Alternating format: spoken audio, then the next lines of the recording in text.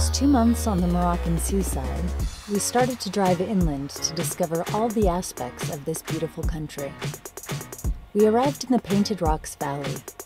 It was a gorgeous place that was so peaceful and quiet that even flies were too loud. We spent a week there, contemplating the sky, the moon, and the stars over us, surrounded in isolation by the craggy landscape.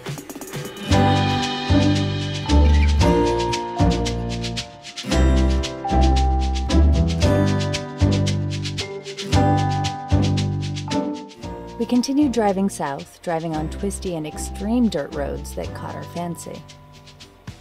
We used the sun for our solar panel, solar shower, and from time to time for laundry.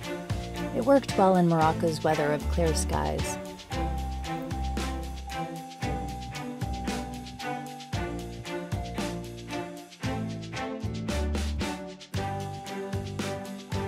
We then passed through the Atlas Mountains, coming across snow on our journey, which was the first time for us this year.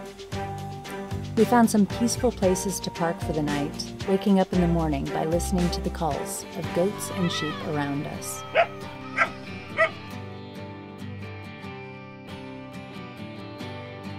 We drove down to Marrakech, where Armando's best friend Pablo and his girlfriend Mara had flown in for a short but really intense visit. Finally! It was really nice to see them and spend some quality time together in a riad. A riad is a typical Moroccan-designed house that has an open roof with a courtyard. Marrakech was a confusing mix of tourism, including small monkeys and snake charmers, and daily city life. The vast amount of noise and scooter exhaust left us pretty exhausted.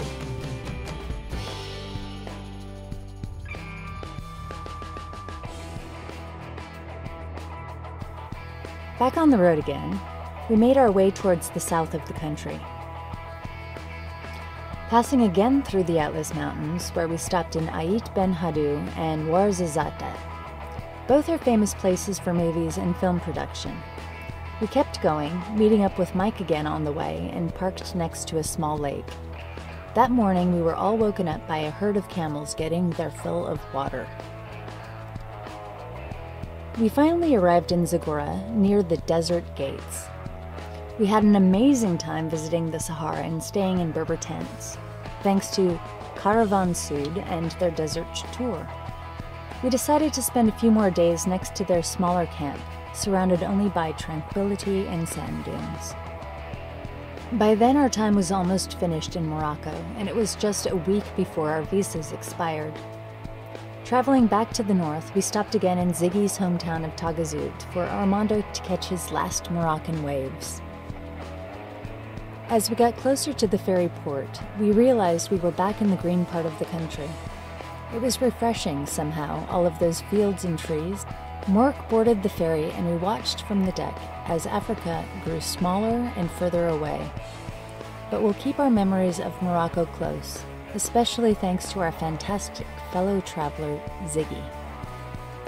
We are happy to be back in the EU, and our timing is perfect. It's spring. To stay tuned, subscribe to our website and our social media to join our full-time van life travels.